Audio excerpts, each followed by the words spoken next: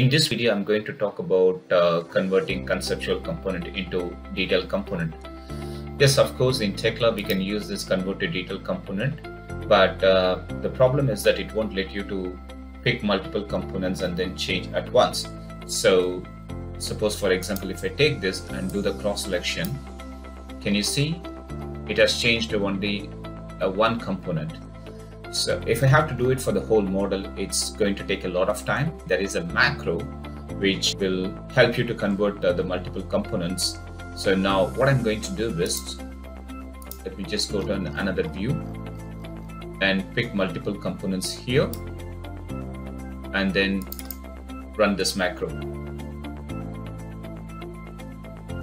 So now you can see. Thank you for watching this video.